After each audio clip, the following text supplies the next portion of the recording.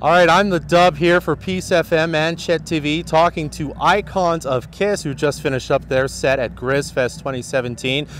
How is it to play a festival as opposed to, say, an arena or a small venue like this, would you say, guys? Is there a lot of differences? I would say that it's more fun for us, especially for all ages shows. It's fun to have the kids out, and it's just a lot of fun to share the bill with other bands. It's great. Yeah. So it's like a musician sort of a camaraderie, you know, with other bands especially. So the heat sucks. Yeah. But it's a nice day. People are having a great time. Sure. In particular, yeah.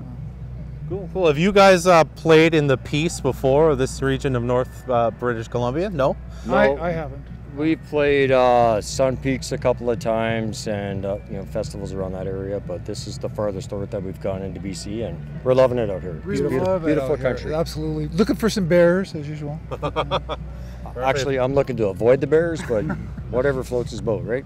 Are you going to have any time for sightseeing while you're here, or are you on to the next thing right away? I pretty much have to leave right away tomorrow. Yeah. Tomorrow morning we've got a long road back. So. And where are you off to next? What's next on the schedule for you guys? We're in Edmonton at the Century Casino on the 26th, I believe, and then the Deerfoot Casino in Calgary, and things are picking up. Got some things happening. Well, thanks so much for doing this, guys. I really appreciate it, and congratulations on the rest of your tour. Appreciate it. All right. I'm the Dub for Peace FM. We'll be right back after this. All right. So let's rock and roll all night, party every day.